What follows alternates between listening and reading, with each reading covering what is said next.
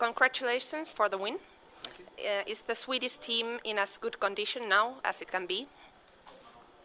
Well, I think so. This game was pretty good, and we got some pretty good tempo out there. So I think we're in pretty good shape right now. Yeah. It was quite a physical game against Norway. Was that surprising? No. Well, these international games sometimes get quite physical. Depends on how the referee chooses to let the game go. So sometimes they're very physical and sometimes they're quite lame. So you never know. This time was physical, but that's no problem for us. Sweden is one of the favorites to win the gold medal. Is it difficult to keep yourself motivated when you are playing against weaker teams?